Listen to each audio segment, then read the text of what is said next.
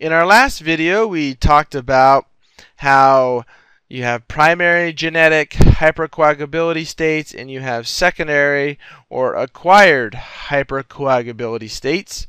And in this video, we're going to talk about this one and this one, the heparin-induced thrombocytopenia and the antiphospholipid antibody syndrome, both secondary or acquired hypercoagulability states.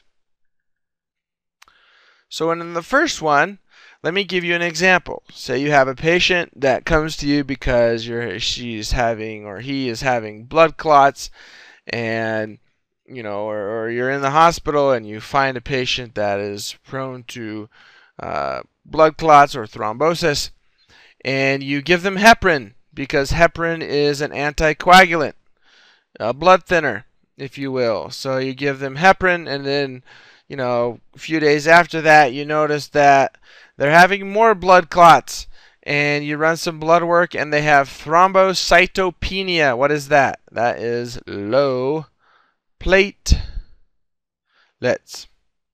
They have low number of platelets. They have thrombocytopenia, and you must be thinking, what in the world is going on? Well, in that case, you think of heparin-induced thrombocytopenia, or HIT syndrome.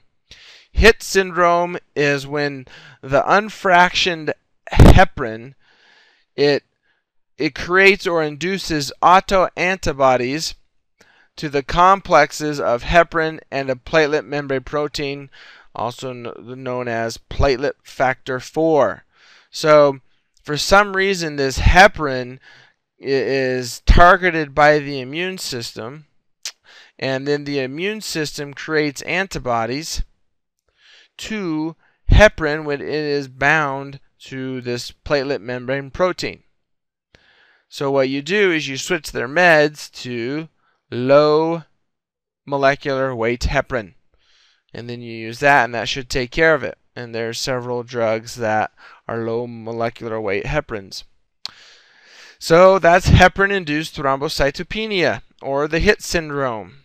Heparin causes heparin usually is an anticoagulant, but in this case it causes more blood clots, and you have thrombocytopenia, and it's because your immune system is creating antibodies to this heparin, to this drug.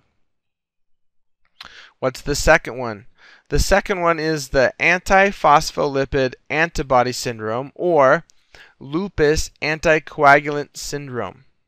And what happens here is there's autoantibodies, and it's an immune disease, but it's not because of some drug.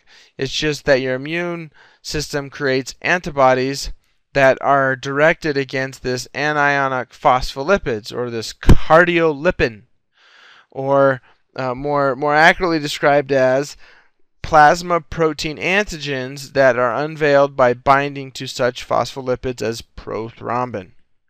So when you have this thrombosis happening, and this is just a type of thrombosis or a type of syndrome that causes thrombosis or forming of blood clots, it's because your immune system is creating antibodies against these anionic phospholipids, e.g.